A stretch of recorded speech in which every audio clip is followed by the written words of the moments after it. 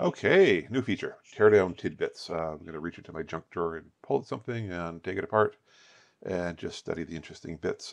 Today's victim is a D-Link power line adapter. What it does is you plug into one side an Ethernet cable, and then it carries the signals across the power lines inside a house, and you attach another gadget on the other side, and of course it acts like an Ethernet wire. Kind of helpful, actually. I had one in my house for a while. I have a workshop a bit distance from my home. It was a good way to create a connection at the time. Okay, so a single circuit board inside that plastic case. There's an Ethernet jack on this side and the right. On the left, the board was soldered into the power connector, and you can see I've taken it off there. There's a fuse on the assembly for safety reasons, but then the signals seem to go through this transformer. It makes lots of sense, 120 volts on the AC line. Semiconductors only wanting a few volts, so you got to knock their voltage down. Also, a transformer is great for a safety perspective. Obviously, a filter function sitting here with a lot of inductors. It'll be some sort of bandpass, I suspect. Obviously, you want the signals when you're trying to come this way, take them off the power line. You need to condition them so the receiver on the semiconductor can sense them. And of course, on the other direction, as you drive out, you don't want to drive too much energy on the power line because then you'd fail regulatory testing. Looks like that'll lead though into this part here. It's from a company called Broadcom. It's the BCM 60321. If you try to search for information on the internet, you won't find too much on it. Broadcom is a pretty hard to deal with company if you're a small vendor. They only will deal with large corporations willing to sign NDAs who have significant volume. So, but no matter, let's sort of scope the signals here and see what this chip is pushing out onto the power line. So I plugged in just a single power line adapter and scope probe the output of the ASIC, see what's driving onto the power line. You can see it comes up, creates a burst, pauses, and then creates probably an information packet. This burst here is usually used for the phase lock loop or delay lock loops inside a communication device to lock on and get ready for the actual information transition. Zoom right in, you can sort of see there's varying peaks of amplitude. That's basically modulation of amplitude.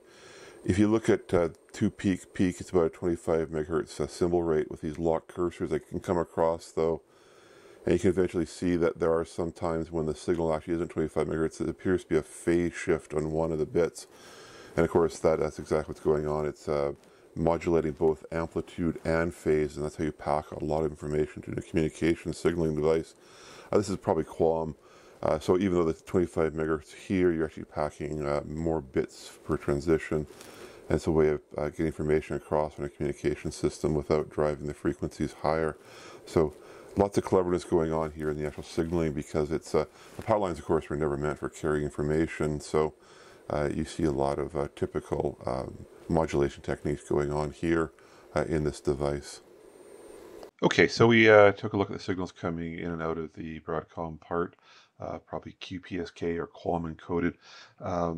And if we take that part off the board, we flip it over, you can sort of see the first item of interest. It's an edge-bonded device with the signals on the edges. And then in the middle, you can see a very large pad, probably ground, but more importantly, it's actually meant for heat removal from the circuit board. Gets soldered on, provides a good path for heat removal. Anyways, if you take that package off, you're going to end up with the silicon die. Now we're looking top-down metal here. The amber-colored bits are the analog portions of the device. They generally don't get covered with metal power distribution because that would affect their signaling, because some of them are fairly high speed. If we zoom into this block here, for example, this almost certainly will be the phi differential. You see sort of two structures coming in and out. The other parts up here in the middle, they're basically covering up all the digital logic. You can sort of see them running in rows and columns. Those are the power distribution for those blocks. And then, of course, you can see that there is a whole bunch of different patterns going on. And that's because almost every SOIC is a collection of intellectual property brought together in a hierarchical design and placed down onto a piece of silicon.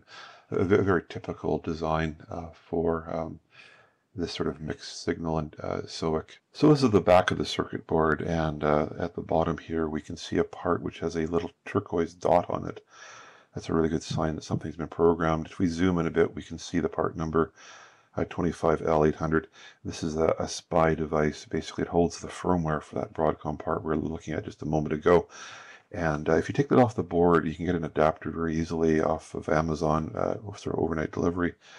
And you can actually connect it, and just plugs into your computer with USB, and you can extract the file and drop it into Linux. So I brought the file into Linux here, and there's a command called binwalk, which is very useful for reverse engineering products. It tells me that there's probably about 3 different file systems in here. If I do an entropy, it'll tell me a little bit more about what's in them, or if they're encrypted or not, or compressed. So you can sort of see 3 major systems, probably some data structures as well. When the entropy is about 1, it's almost certainly an encrypted file system. Here it's probably just simply been compressed when the entropy is around 0.7. And if we take a look at the strings command, it'll tell us even more about what it can find. It's quite funny, actually. It says that the secret password to encrypt the Giggle mems, and there actually is a string behind it when we look at it in a binary editor. Giggle, however, was a company purchased by Broadcom, came out of Spain. I'll just pop up the wiki listing on it, and you can see they purchased it back in the early 2000s. And that's the provenance of the technology. The other interesting thing is you can even tell when the code was actually compiled, because they kept that string in the file. It was compiled in 2012, so about 12 years ago. Since then, it's pretty much become more common to sign your firmware and to heavily encrypt it, so these kind of secrets can't be seen. You can even see the name of the machine that they were using for the actual compile, Pere, which was the command that was used to compile it. So, and there's a few other words here which sort of indicate, home plug AV, which of course this is what it is. It's always interesting when you see a ROM on a part from the 2000s, 2010s. You can actually easily extract the secret sometimes. So, the real takeaway here, though, is that there looks like about 3 images. So on that Broadcom chip, we see there's some technology coming in from Giggle, from the Spanish company, and there's probably a couple of processors sitting there. Okay, well, what else can we see on the circuit board that's worthy of a comment? The power system obviously sort of sitting in the bottom here. And there's a control IC, not too surprising, probably doing all the complicated stuff. If we pop over to the datasheet, the part was marked, so it's fairly easy to find it. It's from a company called Power Integration, Link Switch CV family, they call it. It looks like it has a transformer, which we know that's an isolated design. And then here's the link switch here. There's going to be a small transistor to, well, not small, but there's going to be a power transistor to pull it down, and then some feedback. And if we just take that part out and de-encapsulate it, we get this integrated circuit here. Now, actually, it's quite an unusual looking power adapter, or sorry, a power supply conversion circuit. Down here is a big transistor, and of course, you kind of expect that in any product. But what's interesting is over here, there's actually what looks like a lot of digital logic, fairly primitive, hundreds of gates, bunch of flip-flops for some reason, but it's all explained because the data sheet actually is quite good. It talks about the block diagram, and there's a state machine in it, and of course that's what we saw there with those gates. Here's that transistor in the diagram as well, and an interesting part, actually fairly complicated. So let's see, perhaps one chip left in the assembly worthy of interest. There's an Ethernet transceiver sitting up here, also from Broadcom. So the part number on the chip was the BCM5241, and there actually is a small product brief on the web for that one. It's a 10100 Ethernet transceiver. 10100 is, of course, pretty slow these days in networking, but I think when I had this in service in my house, I got about 10 megabits per second, which is actually kind of amazing, given that was a 1950s house. To get that speed was entirely fine.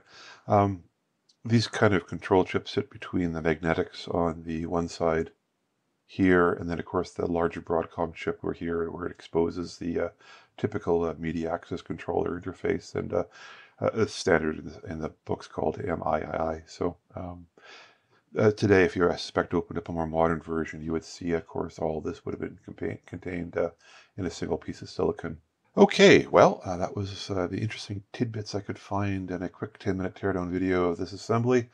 If you like this format, drop a comment down in the comment section. If you don't like it, tell me what you'd like to improve. I'm trying to hold these to about 10 minutes and just sort of touch upon the interesting bits you can find inside things I can find in my junk box.